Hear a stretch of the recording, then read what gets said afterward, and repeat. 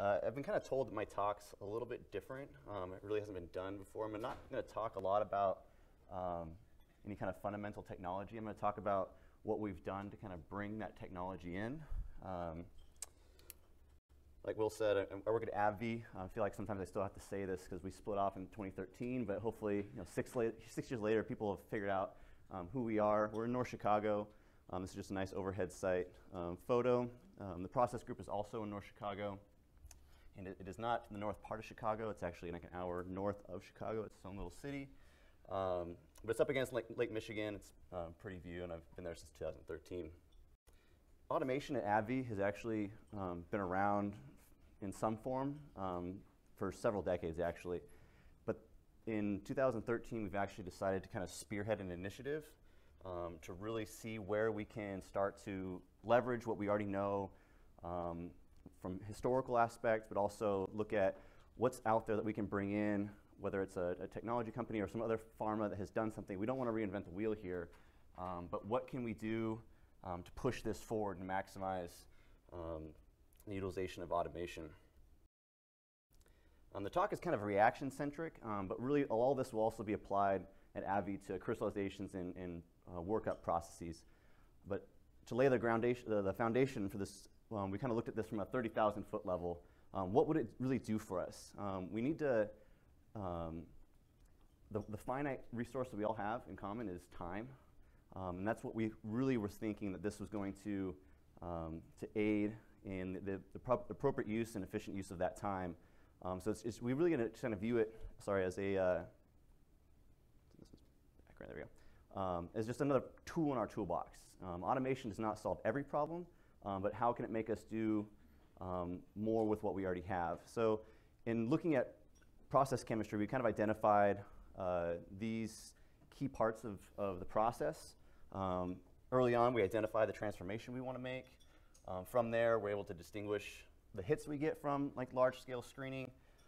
And as we kind of start to refine the process, looking at identifying nominal conditions, eventually we need to kind of have a really good in-depth understanding of the process before ultimately delivering on a larger scale, usually in our case to support clinical trials and eventually a commercialized process. So like I said, we started this initiative in 2013, like a more spearheaded focus, but we couldn't just do it in one big group. We actually ended up dividing ourselves into subgroups that I've listed here. The first one is we call HTE, high throughput experimentation. This is, there's a minimum kind of benchmark. We're looking at probably 24 or more reactions. So this is your 96-well plate screens or larger. And in an attempt not to just do things in a one factor at a time approach. You can do two-dimensional arrays really well with high throughput screening.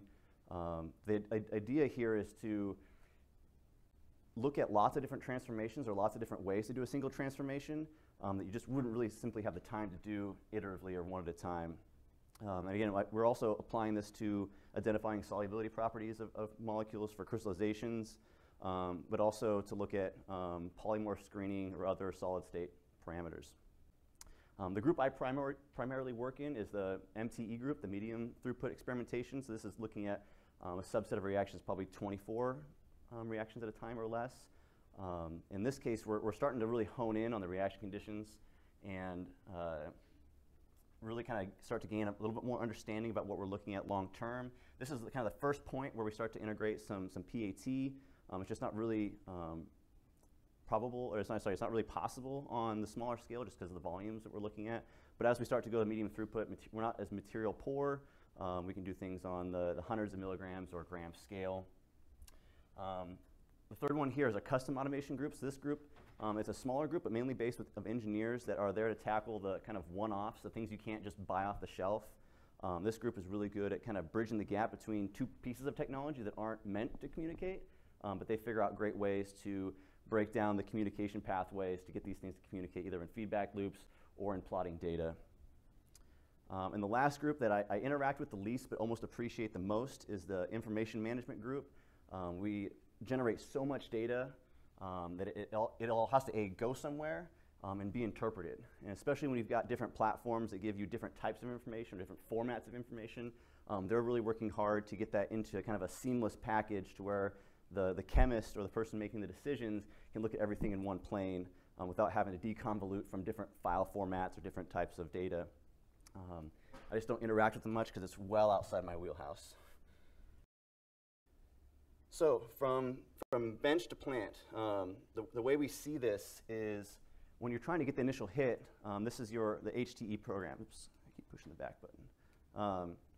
So we're looking at the low-hanging fruit, solvents, reagents, sometimes equivalents, sometimes stoichiometric ratios or palladium ligand loading ratios for catalysis. These things are done in high throughput fashion within large plates. This is not new technology.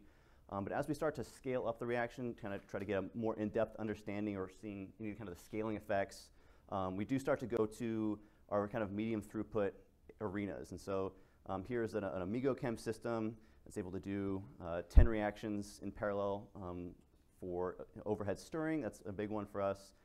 Independent heating and cooling cells for that unit. And then obviously we've got our EasyMax system here. We got 2 reactions in parallel we can run, different heating or cooling zones. And eventually the goal really here is to get scalable data across all of these various platforms that then eventually lead us to our large-scale deliveries in the pilot plant. So we've been growing in this, and that growth is really important, but it comes with a lot of growing pains and learnings associated with it that aren't always appreciated. There is a multi-pronged effort to establish a new culture so that it's kind of built into the way we do things, not a niche application up in some random corner in our buildings. It's more across the whole organization. And I'm going to kind of talk about some of the ways we've approached that and kind of the success stories we've had around that. So, one of the things I remember pretty vividly when I first got my EasyMax was it came with this little mouse pad. It said like no more round bottom flask or something like that. And it's exactly what they want, but when we kind of compare the two against each other, an EasyMax versus a round bottom flask, there are advantages, but there are disadvantages. There are things that the EasyMax can't do well yet. And we actually have a dialogue going on to kind of solve some of those issues.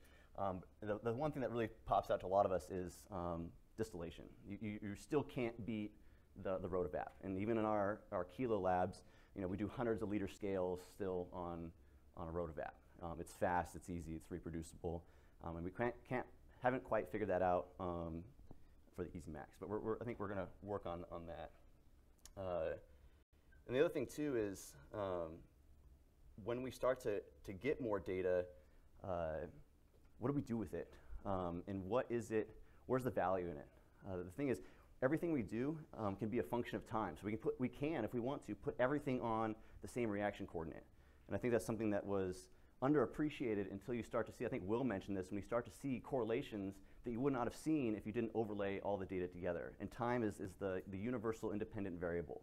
And when you do that, things start to pop out at you.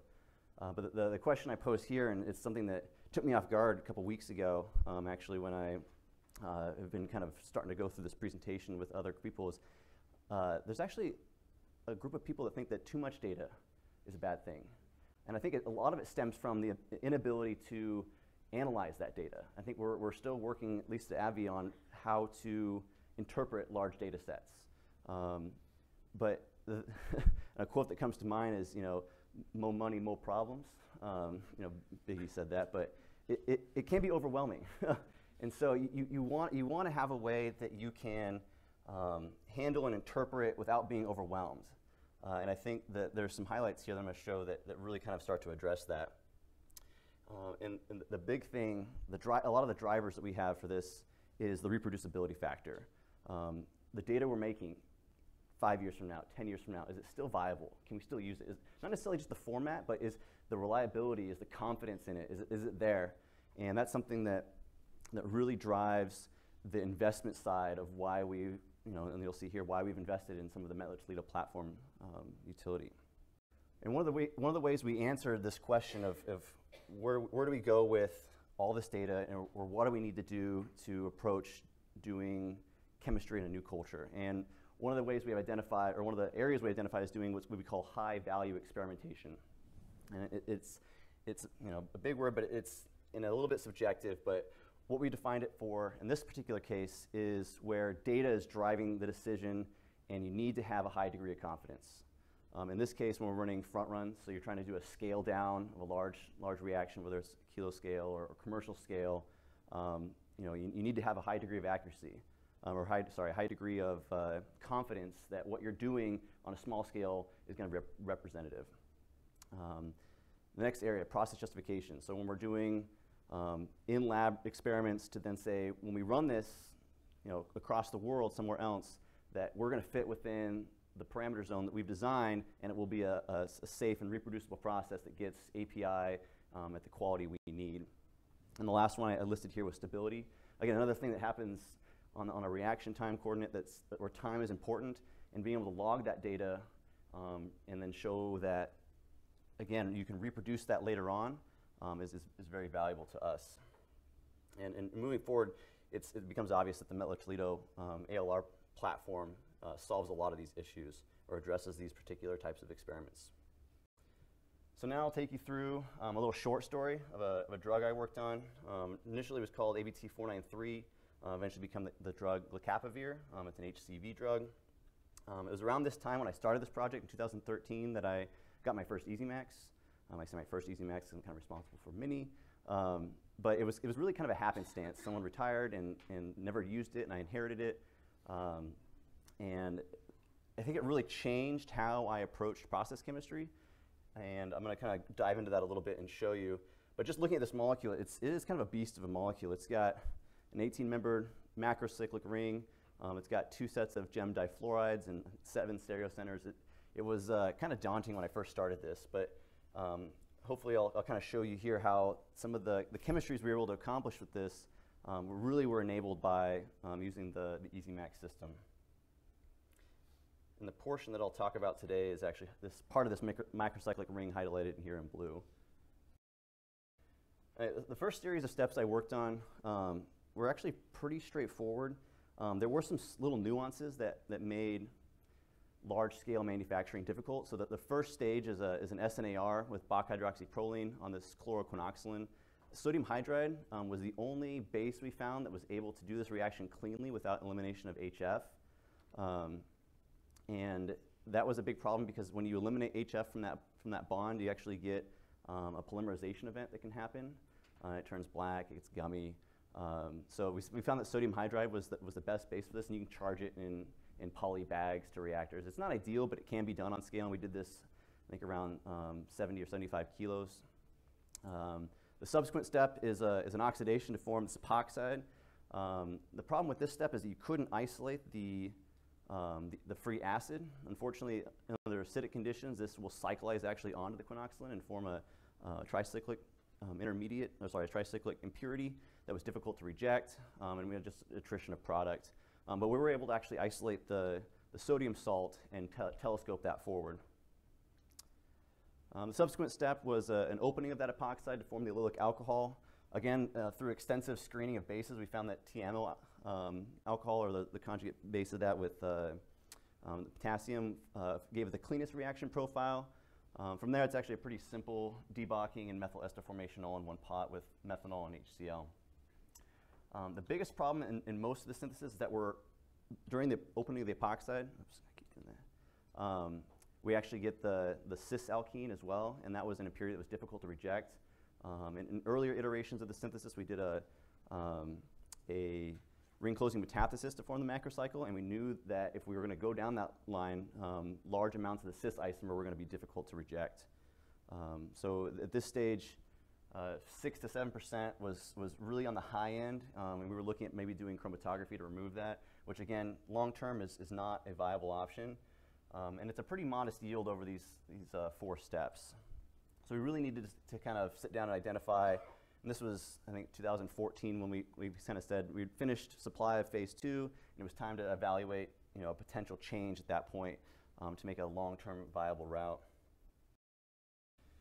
So the only other type of oxidation that seemed to work cleanly was a dihydroxylation, and I found that this can actually be telescoped in one pot with 2 steps to form the cyclic carbonate with CDI. You get a 90% yield over 2 steps, nice white solid you isolate. From there, I actually found that you were able to open up the cyclic carbonate to form the allylic carbonate in situ. A lot of people thought that this might not be very stable. We'd lose CO2 to get dimerization, and we do see small amounts of that, but I'm actually really surprised at how stable this intermediate is, because then we're actually able to telescope the next step, an SNAR with Bach hydroxyproline, to form this, this intermediate here. The next step, again, is pretty simple. In this case, we're using, we break the salt, and we use thionyl chloride and methanol to generate in situ dry HCl, and then methyl ester formation in the same pot. So switching from the cyclic carbonate, or switching from the epoxide to the cyclic carbonate actually gave quite a yield boost, and more importantly, we were actually able to double the throughput. So for HCV, this is a high volume drug, and we needed to be able to reduce the number of batches in order to supply for drug product, and this was a really key part of that. The other interesting thing, and I wish I could dive more into this because it was really fascinating at the time, was when you open the cyclic carbonate, you actually don't get much of the cis isomer. A lot of times it was like the 0.5% level. There's a really small energy difference between the elimination event between the epoxide and the cyclic carbonate, and that wasn't really appreciated at first. We just thought it was a nuance of the chemistry, but we did some modeling, and it was really kind of interesting. But that was another key component that eliminated, or at least not, it took chromatography off the table, so we didn't have to worry about that anymore. The chemistry of the next couple, or what I'll talk about in the next couple slides is going to really focus on this 2-step, 1-pot procedure where I took the cyclic carbonate, opened, and then did the SNAR. So when I started to do the process development for this, there are some key issues with the chemistry I needed to address. The reaction was exothermic. It was water sensitive.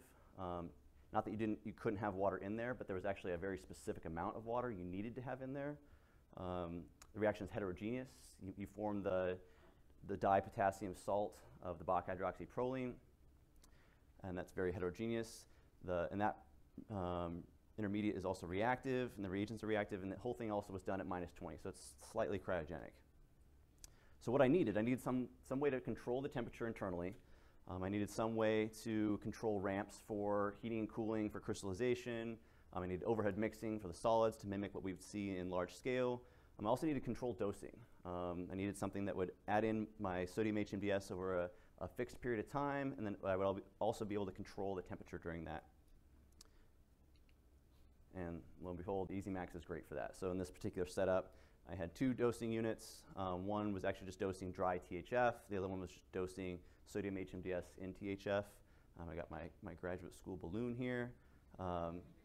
This is just to keep the HMDS under some positive nitrogen. But this setup was very reproducible, and I never really had any issues with loss of reagent quality going through these pumps. They're actually quite robust. So I spent probably the next 3 months doing just general process screening and development in EasyMax. But then when it came to process justification, when we're starting to get kind of ramping up in anticipation of filing, there's some issues that were brought to my attention because people hadn't used this system before. They weren't necessarily comfortable with it. They didn't know, it wasn't on the normal calibration schedule like we had other units. So I kind of had to broach a slew of different groups in order to kind of get buy-in on using this instrument for process justification. And what I had to kind of really show is that it was a robust setup, that the reaction data versus time had value rather than kind of a one at a time, write down the value, look at the reading, write down the value. And then also the data we gathered from this was kind of made in a safe environment that we could collect it, store it, and have it for future reference. And I promised at the time that the result of doing this was going to be a high degree of confidence that the data that I was acquiring was going to be valid and accurate, but that it was also going to be consistent. And I'll kind of show here why that was the case.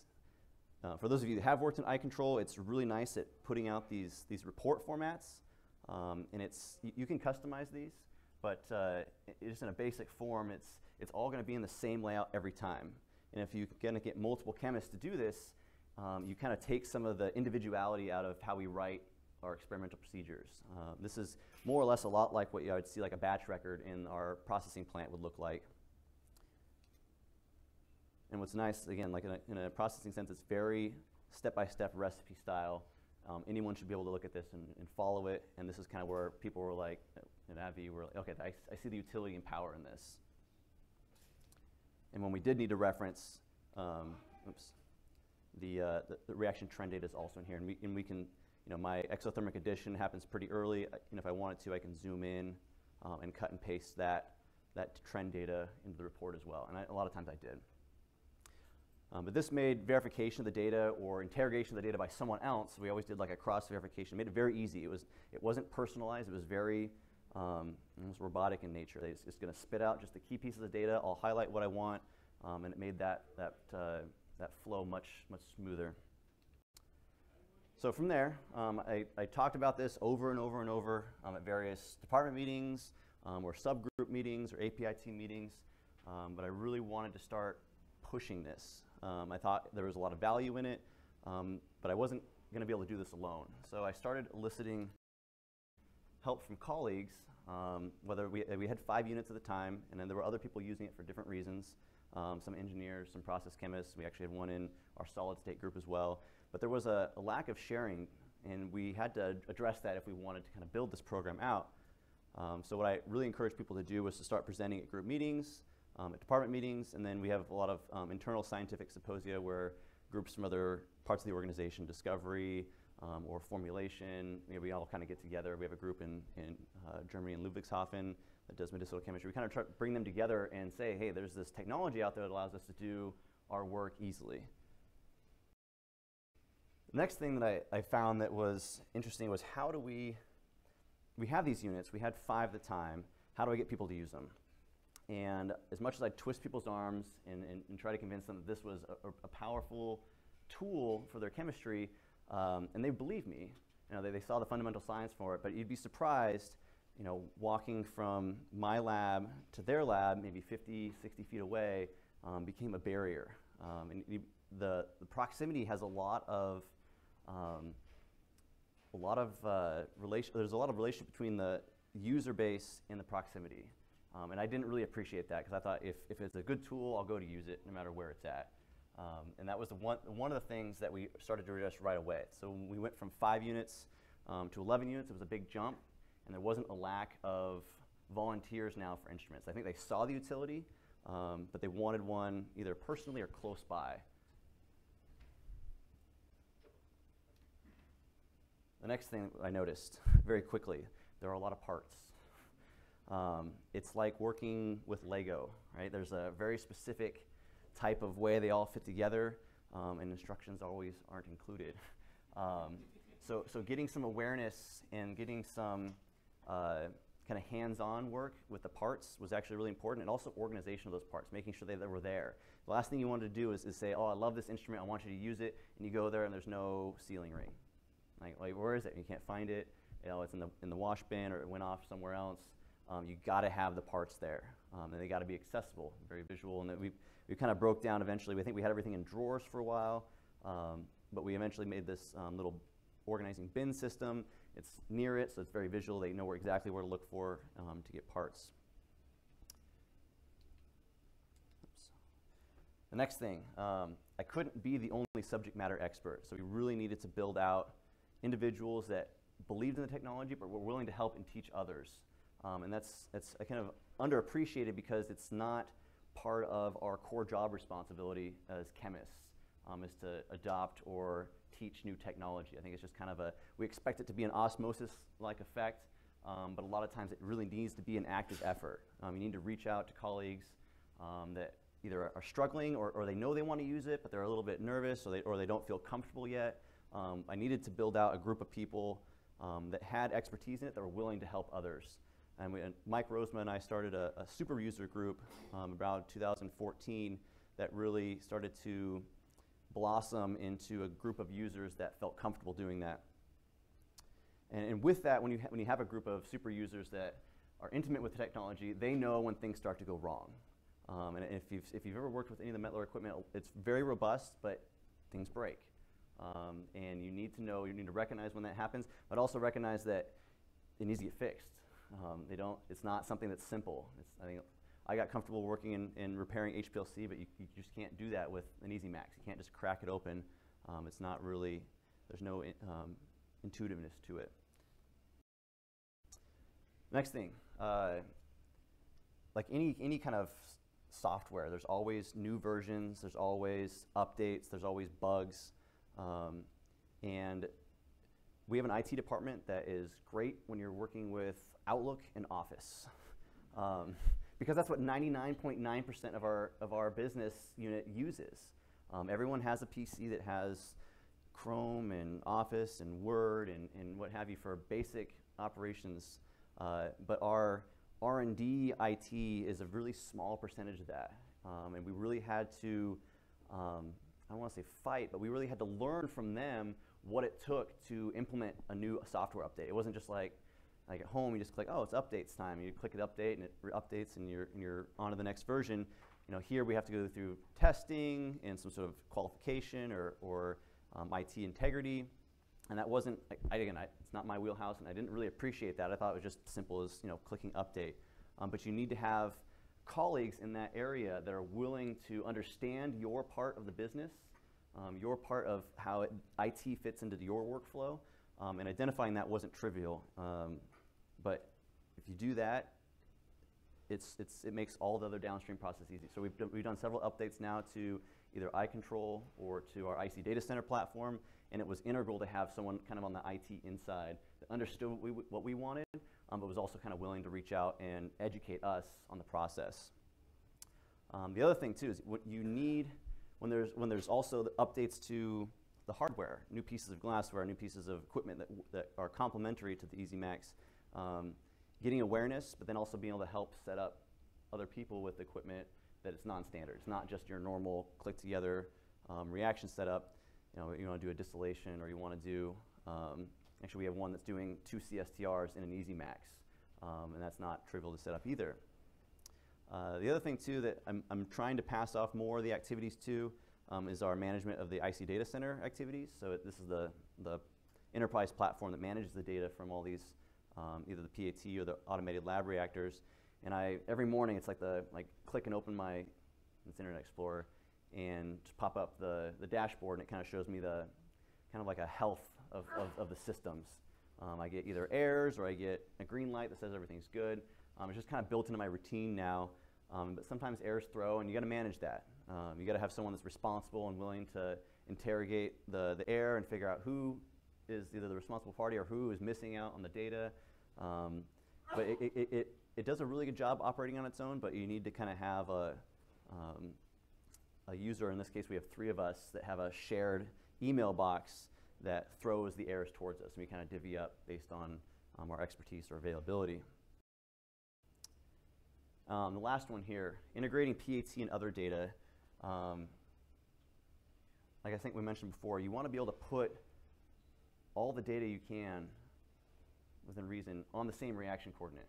You want to be able to look at your pH, your particle growth, the temperature, your dosing of a solution over time, because that's when things start to really show up. And I think I really tried to sell some of the particle track, the FBRM probe utilization to some colleagues doing some heterogeneous reactions where things were going in and out of solution.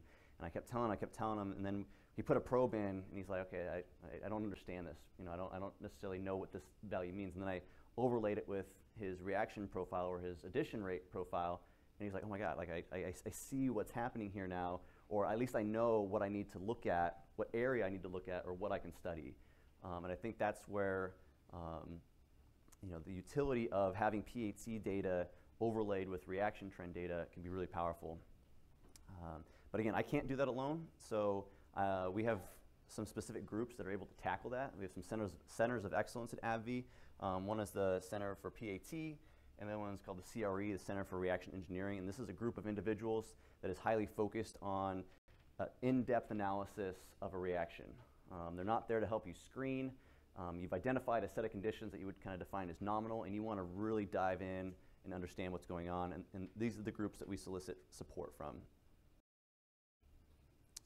On top of that, I've worked with a pair of individuals from the Center of PAT to set up a fixed setup. this is what we call a crystallization platform where we've got an EasyMax 402. We've got the particle track, the FBRM. We've got the particle view, the PVM. We have our online LC. This is a Flow Pro. It does a dissolution and sends to an online LC unit. Then we've got a way to measure pH because that's particularly important for this, at least for the initial design setup. There's a pH adjustment that precipitates the product. But what we found here too is that you have a group that supports a platform or supports a particular type of setup, the usage just skyrocketed. As soon as we had something that was set up, they didn't have to worry about gathering the PAT from various parts of the department and plugging it in themselves. It was already there. It's not quite walk-up, and I don't think some of these systems will ever really be that way, just because it is a little bit cumbersome to understand everything from the very onset. But you have a group that's dedicated to supporting it.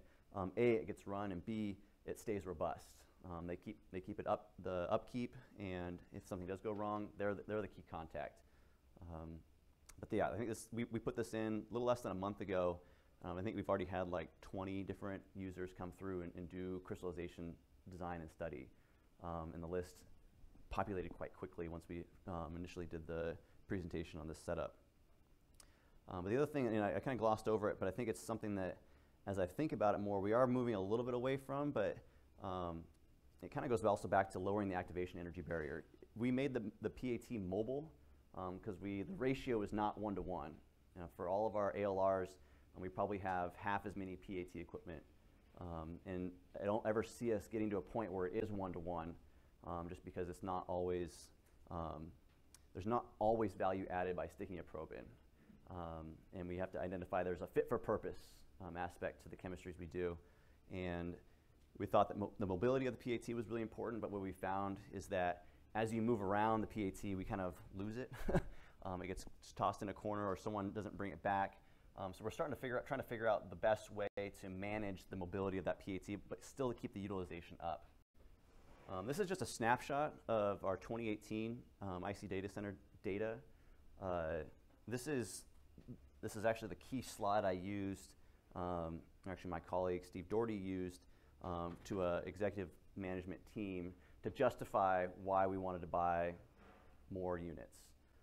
And this is really where it's high level enough, it's not too in depth, but it allows us to capture what we have in these top two boxes here, what we've done, how it breaks down, but really, the value in my mind isn't necessarily always the hours of experimentation or the data. They're nice big numbers, and management likes to see trends with large numbers.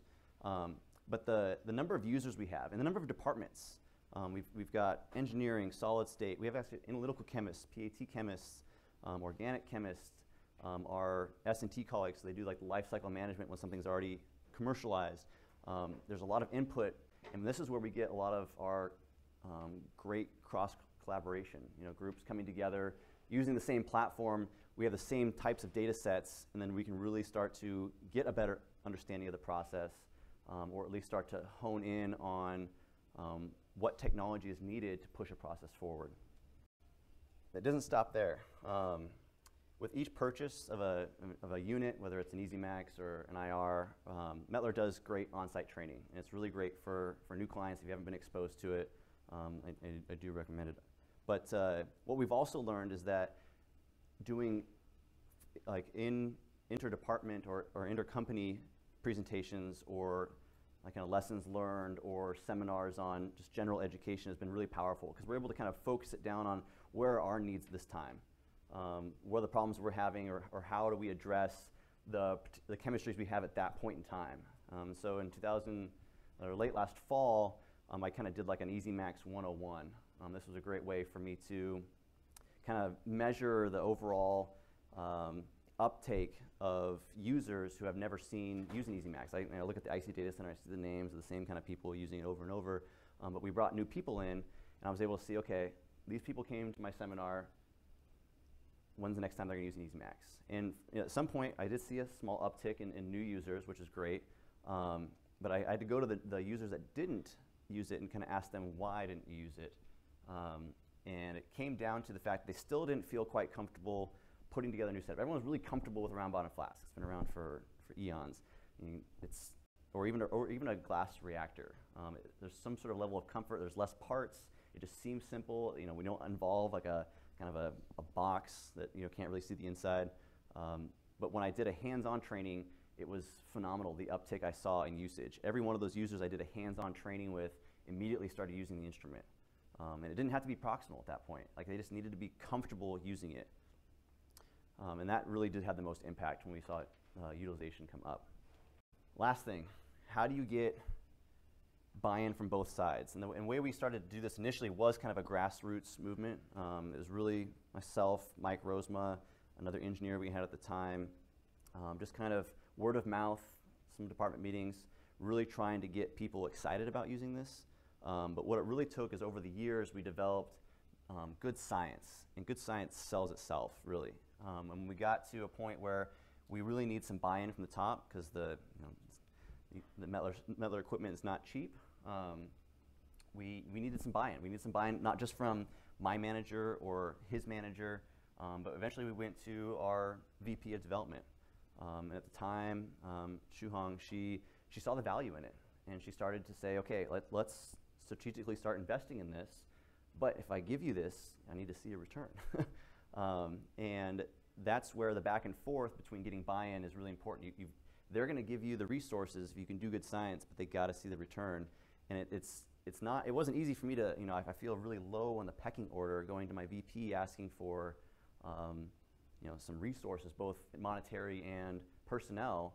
And eventually it culminated this year, Shalindra as a new VP, with starting the automation initiative. So we've been given a large amount of time, both in personnel but also in monetary resources to pursue this new technology.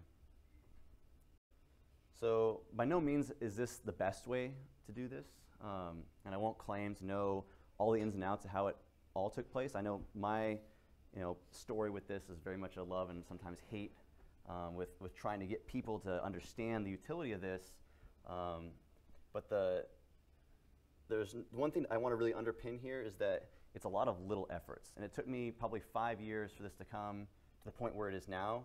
But now my goal is that by front-loading this so much, it kind of takes off on its own. That the number of units we have now at the end of this year will probably be around low 30s, which gives us probably about, in the process chemistry group, gives us about like a 2 chemists per easy max, which actually works out almost perfectly because there's 2 cells in each one, so almost everyone can have their own cell.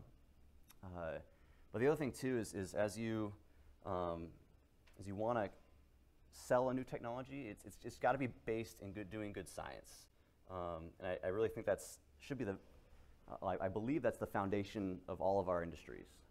If we do good science, it kind of sells itself, and everything just seems to be easier after that.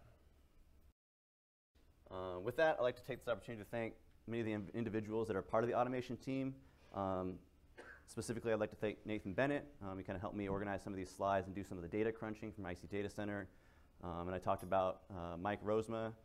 He was kind of a great mentor early on and kind of really encouraged me to keep pushing this, especially where I kind of came in.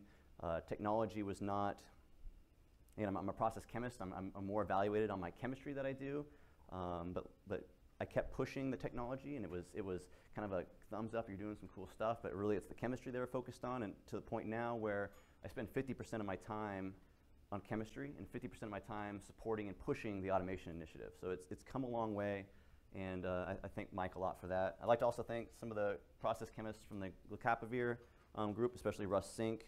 Was a great leader and can also help me refine some of these slides. And I'd like to thank you for your guys' attention, and I'd be happy to answer any questions.